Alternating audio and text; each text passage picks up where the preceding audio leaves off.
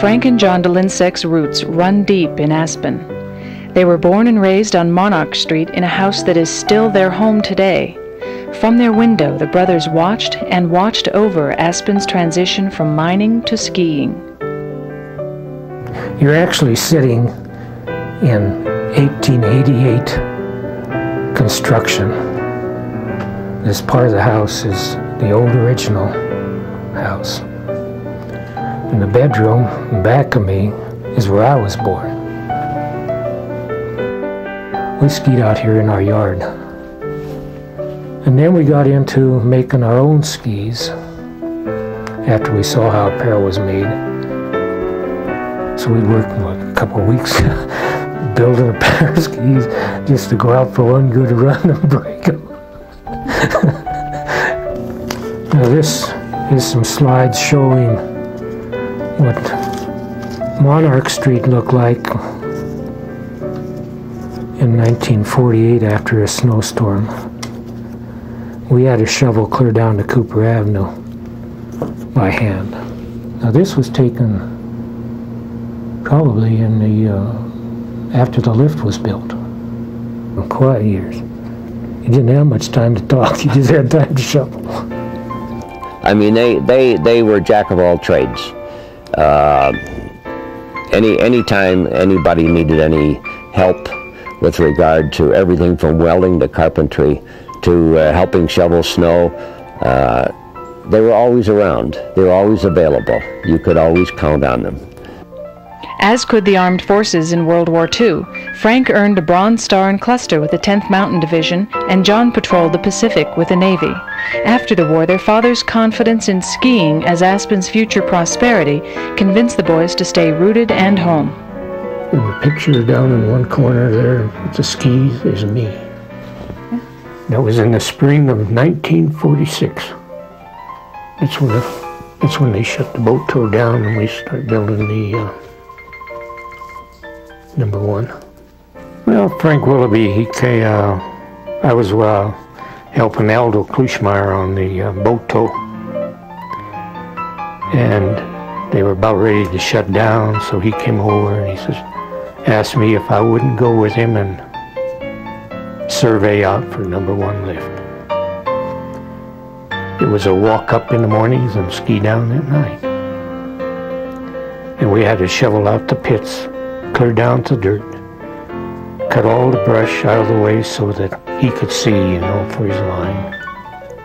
But we done it all in 1 month. We surveyed the whole thing from the bottom of the hill here to Midway in 1 month. See, when the guys were digging building the forms, we were waiting on steel. So when they were waiting on steel, most of us guys went to work with cutting ski trails. And that was all by axe. Well, I think they started on number one. We started in June. We started probably digging the first holes, and it was running, finished in December. Oh, yeah. 15th of December it was complete. And number two was complete. I came just after they built the number one and the number two. And they were on the crew then.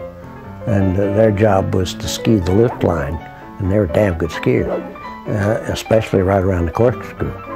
And when I started with in the winter, I worked on the ski patrol. It was one of the originals of the ski patrol.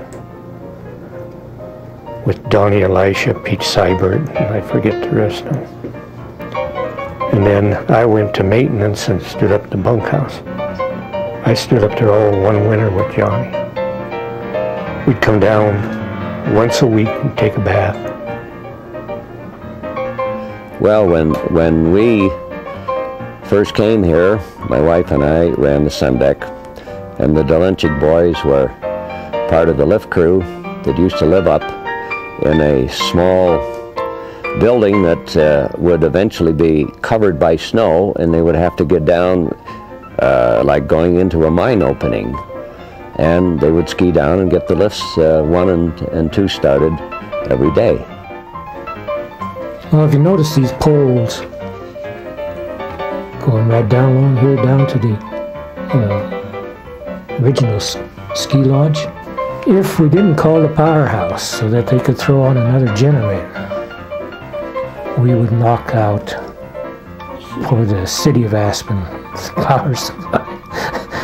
Frank and John were always, especially Frank, was working on the lift here. Especially, there was always something wrong with lift number 10, tower 10 up here, and he was always climbing up there because it had a hold down, you know, when the cable goes underneath it, and it would often jump or whatever it is. Frank was always there to see if everything was in good shape. Very, very good mechanics. In charge, they did a fantastic job. Really, you had to dig the hole, set the pipe, or we call it pylon, at the angle of, and their theory was to put everything exactly 90 degrees to the slope of the hill. And when they got that done, then they would hoist the crowns up on them, and Frank would climb up and weld them crowns on. Oh yeah, no, that's, as I say, deep thinkers. They were thinking about the mechanics of the job they were doing, mechanics of skiing, and they were tinkerers, and that's what thinkers are. And tinkering could be fun. In the early 50s, fellow Sundecker Jack Ilgen bet a case of beer that John couldn't get TV reception from Denver. Well, I didn't think it could, know whether it could or not, but just for darn orneriness, I took him up on it. Anyway, I called Frank up and told him to bring the Sears Roebuck catalog up, and ordered the TV set from him, with the smallest one they had. And if you look from the sun deck at the collegiates, you'll see a great big notch in the mountain, just like somebody sawtooth. Well, we aimed the TV antenna right at that notch, and we got channel 2 just as good as your cable. So old Jack owed me a case of beer, Coors. And through their efforts, it was possible for the city and part of the county to have one channel, KREX in Grand Junction. And I had put lodging in, and they wired my building and put an aerial on the top of the building, which I still have, and we were able to have television in the rooms.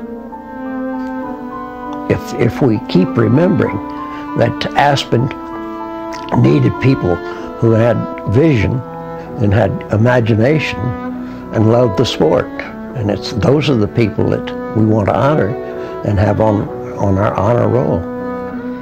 Since leaving the Ski Corps, Frank worked as a welder mechanic for the city of Aspen, and John lent his talents to the Postal Service until their recent retirements. Postmaster George Ware, along with his wife Ardith, nominated the Dolinsek brothers with these words: "Aspen is a tapestry made up of the colors of the seasons, weaving those with the mountains, time, the people.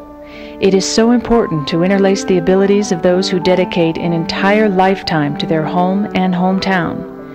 So it is a privilege to nominate 2 of Aspen's best, deserving to be in that magic tapestry that captures and holds us all."